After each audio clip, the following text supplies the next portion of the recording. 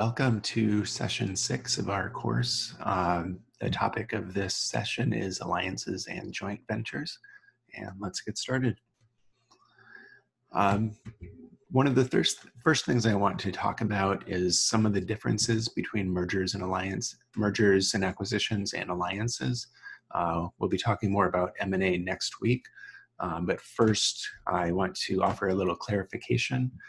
Sometimes it's easy to think of alliances and M&A as something that's just a difference in degree. In both cases, you're accessing external resources, and the main difference is how much of that resource that you own, especially with joint ventures, including an equity stake in a new entity. But there are a number of differences that I just want to highlight quickly here. The first is in terms of partner and target selection. With mergers and acquisitions, that's a one-time decision and a binary choice of buying or not buying. And once you've bought that company, obviously it's going to be integrated and things like that. So the decision to divest that is pretty complicated. On the other hand, an alliance is something that is more of a continuous decision and an ongoing decision. With any alliance, you can choose to continue it at the same level of involvement. You could scale it up, you could scale it down, and you can also exit it. And this ongoing choice is one of the unique features of alliances, creates a lot of flexibility. The next is about the types of due diligence that is done. With M&A, financials are generally used to justify the price. It's a lot of investment and a lot of risk. So you need to be very sure about the synergies that are going to be created and exactly how much those synergies are worth so that you can figure out a fair price. With alliances, it's a little different. You're more thinking about the competitive landscape, about culture fit. Collaboration is key, and especially if you want a successful long-term relationship, you need to know that there's room for collaboration there over the long term. You need to have some understanding of what their goals are and ensuring that they don't conflict with your goals. Some of the differences are also in valuation and negotiation. With mergers and acquisitions, a purchase price is negotiated up front. We'll go into a little bit more detail on that in our next session, but the buyer needs to be very certain of the synergies to be created because they're paying up front for those, and the expected gains are distributed based on that. With alliances, the distribution of gains can change over the life of the alliance. It can also continue to evolve based on decisions about how well value is being created, determining whether additional value can be created by scaling up, maybe scaling back to eliminate some cooperation that isn't creating a lot of value. So that makes alliances much less risky to enter into compared to mergers and acquisitions, and changes the timing of when you need to know pretty concretely how much value is going to be created. In terms of implementation, not surprisingly, given what we learned in session 2, but with mergers and acquisitions, one-sided synergies are relatively easy. Also, more resource modification is more easy to manage within an M&A situation. That's because resources are being brought internal, and that can align incentives. One-sided synergies with an alliance are much more difficult. The side that's incurring a cost but not really realizing the benefit really needs to be incentivized in order to do that, and that can be difficult to negotiate. With M&A, there's also a trade-off between the collaboration and disruption caused by post-merger integration, and there are various approaches to minimizing that and getting the most value out of that. And also capabilities being transferred is a very explicit goal. When you're doing an acquisition, you are literally buying everything that that company has. So there's nothing secret about that. With alliances, there's often a trade-off between collaboration and competition. because knowledge is so commonly shared in alliances and joint ventures, each firm needs to be sure that they're protecting the knowledge that they need to protect, only sharing that knowledge that they need to share to create value, and ensuring that they're protected against the loss of any of the resources that they're sharing. In that case, capability transfer can often be a hidden goal. It's not necessarily a complete secret that firms want to learn from each other, but it's often less spoken about as a goal. In terms of evaluation, with M&A, the ownership is ongoing by default, and the divestiture's decision would be made pretty much independently of that. With an alliance, evaluation is much more negotiated, and there may be terms or times agreed to in advance when both sides will come back together and decide whether or not to continue the relationship or modify the relationship. So those are some of the qualitative differences between M&A and alliances. And I'll continue talking about alliances and joint ventures here with the resource pathways framework. By now, you should all be pretty familiar with this resource pathways framework. As discussed previously, you begin this framework by identifying a strategic resource gap. That requires having some awareness and decision about what your strategy is, and a recognition of what resources are necessary for that strategy that you don't already have access to. In our previous session, we talked about internal development based on knowledge fit and organizational fit for building a resource internally. If building that resource internally is not an option, the next step is considering borrowing via contract. The overarching issue for borrowing via contract is resource tradability. As with building internally, there's a knowledge question and a governance question to help identify resource tradability. The first is high resource clarity. If you are writing a contract, you need to be very clear and explicit about the obligations of each side and what's being provided and the responsibilities. That requires some clarity about the resource being shared.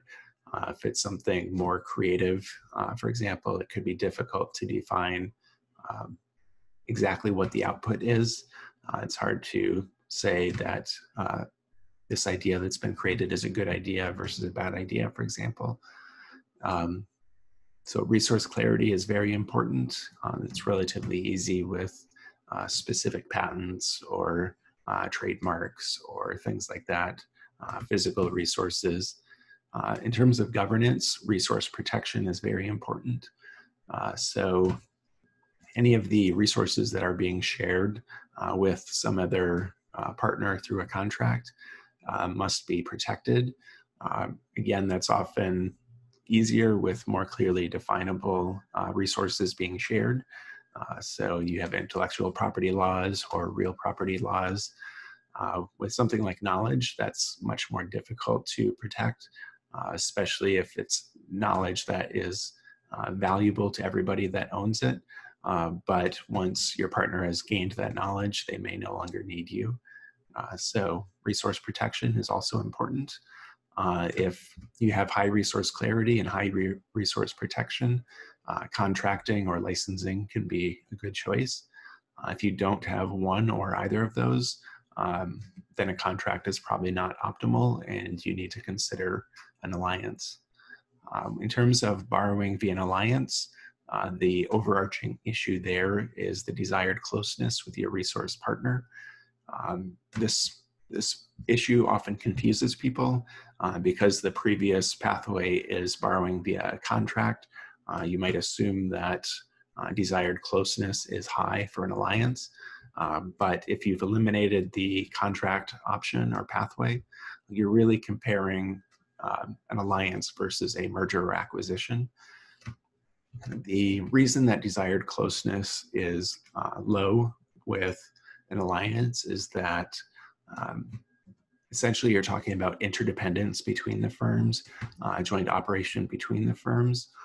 The more dimensions of cooperation that exist, the more synergies that are being created and the more each side needs to interact with the other, the more difficult that relationship becomes to manage. This kind of goes to the idea of modularity that we've spoken about in previous sessions, and we'll talk about again in our next session. But having relative independence between the business units and restricting interdependence to a manageable level, that makes the relationship much easier to manage and can ensure that both sides have flexibility and can understand how their decisions will affect their partner and vice versa. The governance question for borrowing via an alliance is compatible partner goals. Sometimes that may involve having a shared goal. If you are doing research and development together on a new product, for example, your goal is to create a quality new product. If you have a joint venture and you're both investing in that, the goal is for that joint venture to be successful so that both sides profit from that. So if you have these, in addition to sharing the same goal, it's also very possible that the partner goals will not be the same. Often what each side needs is different than what the other side needs. But as long as those goals are not conflicting with each other, you can still create a lot of value. In terms of compatible partner goals, again, knowledge sharing may be an example where there is conflict. So you don't want to share knowledge resources that would put you at a disadvantage once that knowledge is out there. One-sided synergies could also be a marker of incompatible partner goals. And if you don't have this narrow collaboration scope or compatible partner goals, then that pathway is eliminated and you move on to an acquisition pathway, which we'll discuss next week. Next, I want to talk a little bit about the value of alliance partners and these relationships. To do that, I want to contrast with a couple of other views. You are probably familiar with Porter's 5 forces. That is a big part of the industry analysis view. The question asked by that framework is why some industries are more profitable than others, and that's based on industry characteristics. Like barriers to entry, threats of substitutes, and so on. With the resource-based view, the question shifts from industries to the firm level and asks why some firms are more profitable than others based on the characteristics of the firm resources that they have. That brings us to the relational view. The relational view is still thinking about the advantage of firms and why they might be more profitable, but it's based on firm relationships. A key distinction between that and the resource-based view is that a relationship is not a resource that exists within one firm or another firm. The value resides in that relationship between firms. So it's very important for both sides to be involved in creating value through relational advantage. There are several determinants of relational advantage. These are characteristics of strong relationships and ways in which strong relationships create value. The first is the creation of relation-specific assets. These are investments that allow both sides to create more value together. A number of these can be characterized by the various types of relation-specific assets described by Oliver Williamson. For example, you might have site specificity, where you co-locate different parts of the production value chain.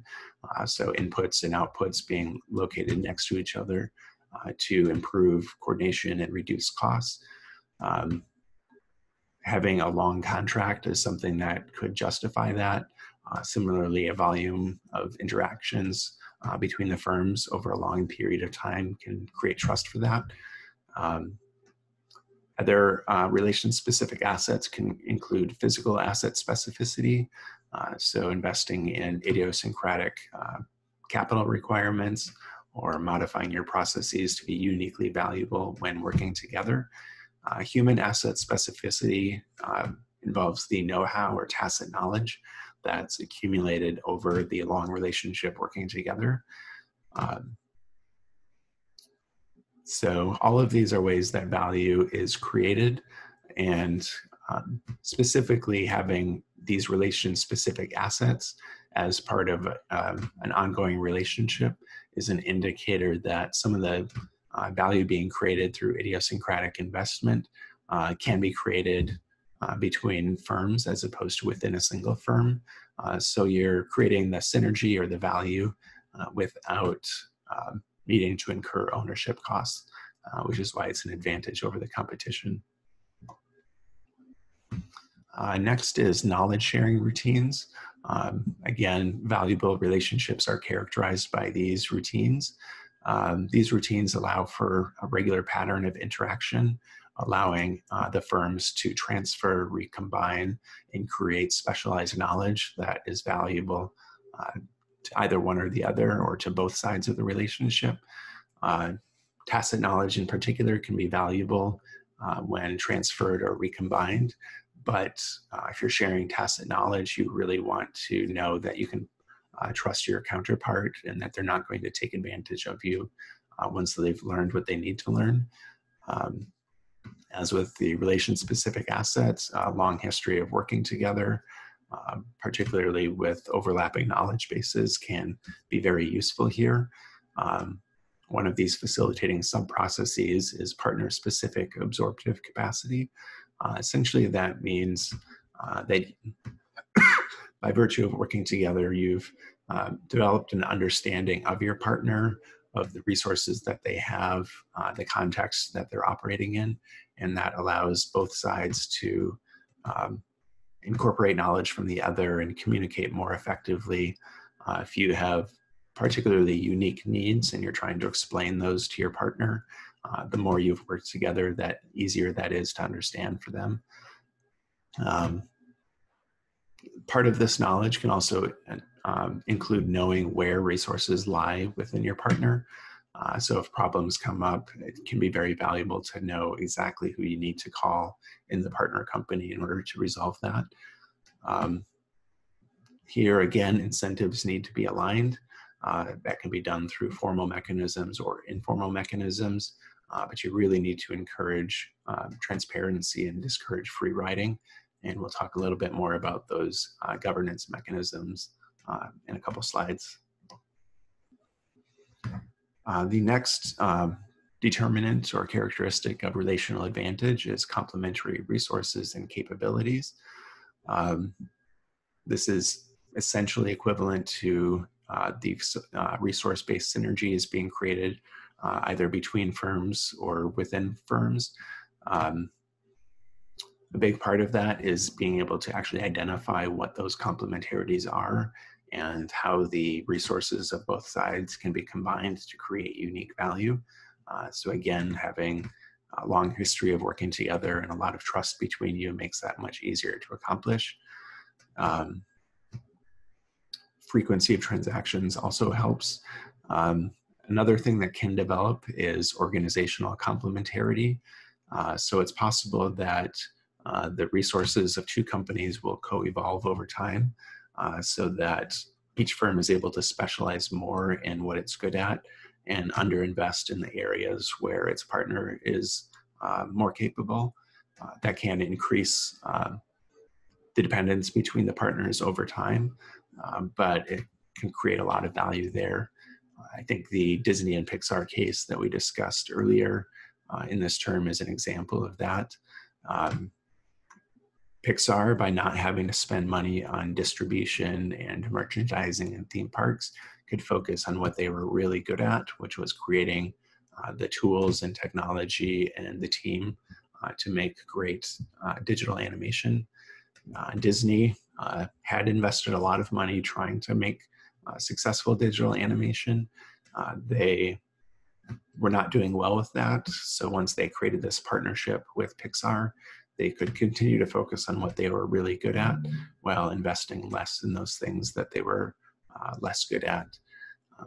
Over time, that made them very interdependent and, of course, Disney acquired Pixar down the road.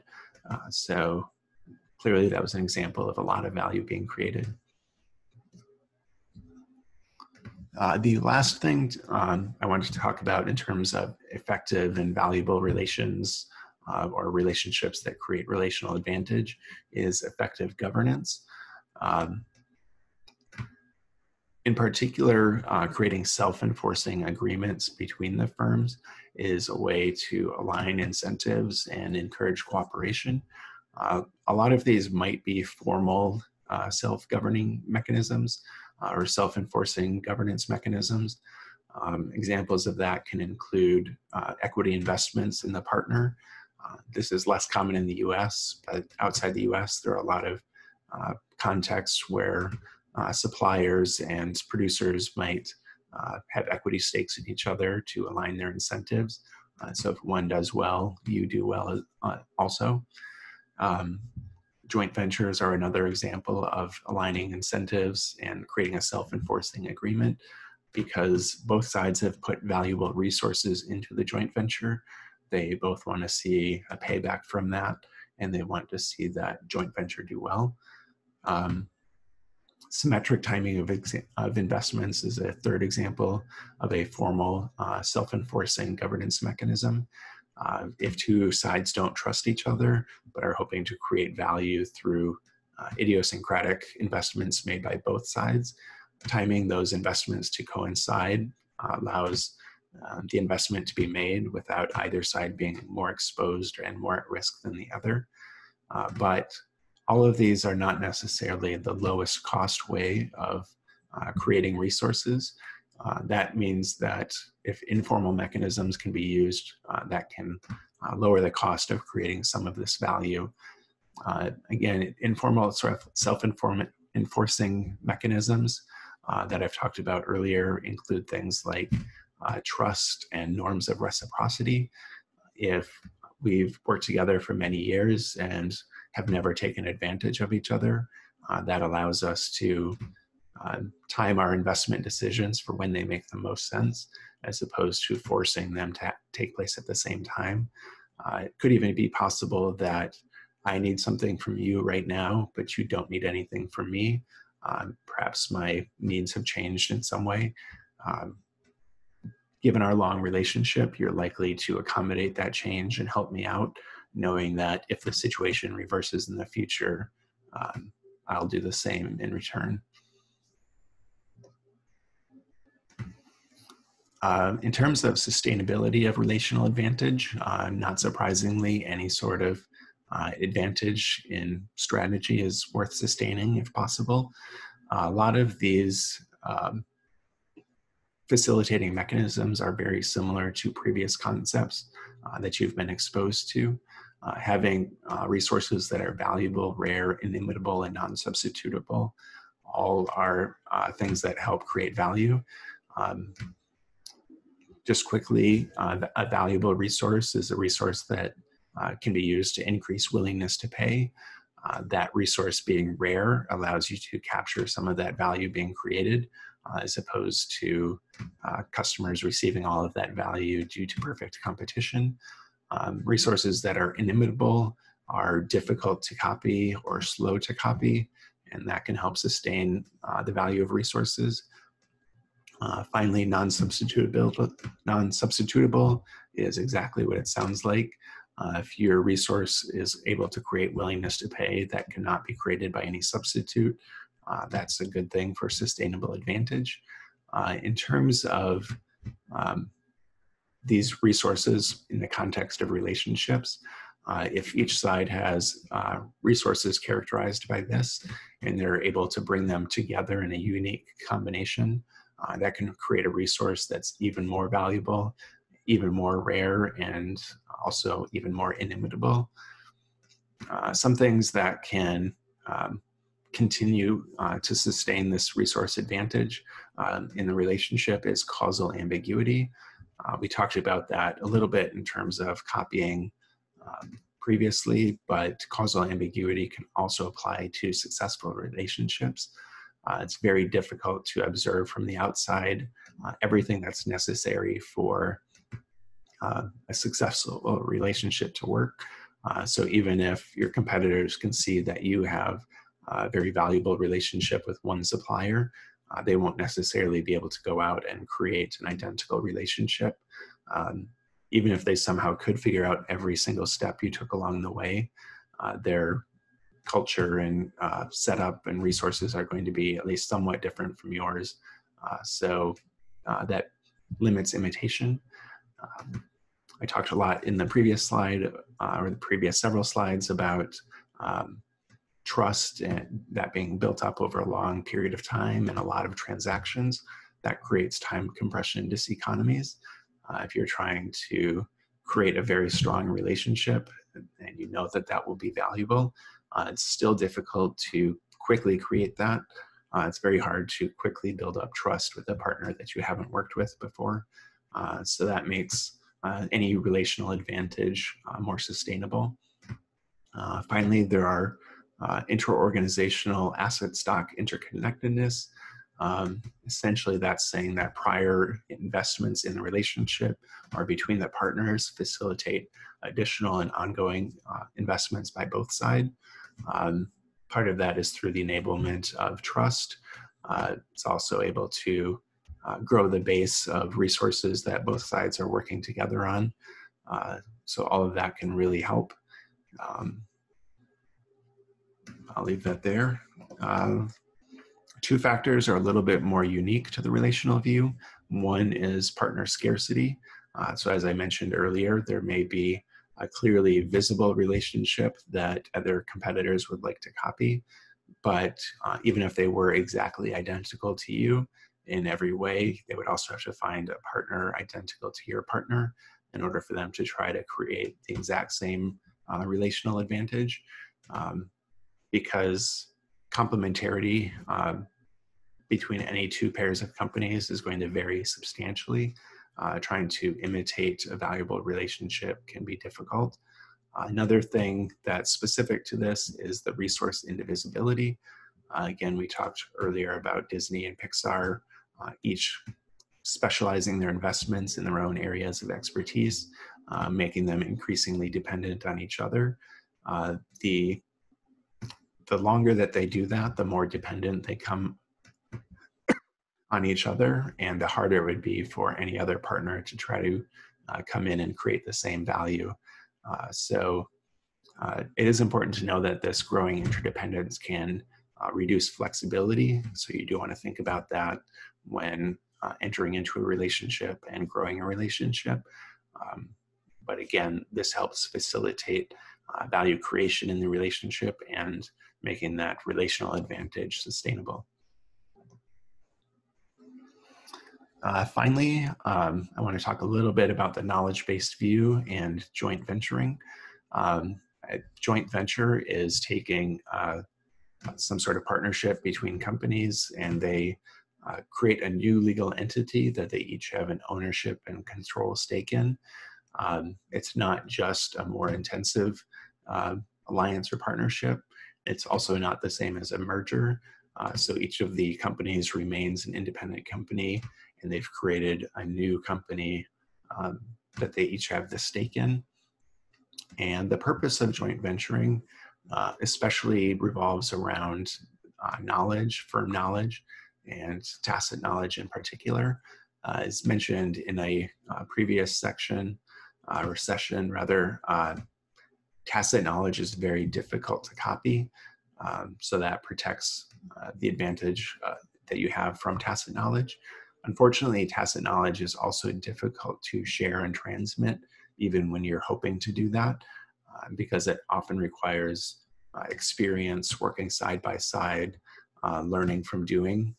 It's difficult to transmit between companies and often even within your company if you're trying to grow quickly. So the joint venture allows both sides of a partnership to move their own resources and people into this joint venture. And these people can work side by side with each other. They can learn from each other by working together. They can develop tacit knowledge that combines both of their knowledge bases. So This joint venture allows that sharing of knowledge in a very valuable way, but it also retains an ownership and control stake over it. Of course, that's not complete control or ownership. Um, if one side had that, then the other side would not have a lot of incentive to put their tacit knowledge into that. But because it's a jointly owned venture, um, neither side can do something with that knowledge that would disadvantage the other. Often this sharing is bidirectional, so you're mixing tacit knowledge from multiple companies together. It's very common.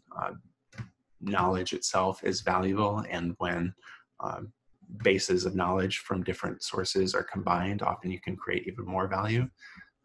It could also be unidirectional, so in some cases you might be combining specialized talent with tacit knowledge with some other type of resources, perhaps some patents or trademarks or other resources that can be combined with that tacit knowledge in a uniquely valuable way.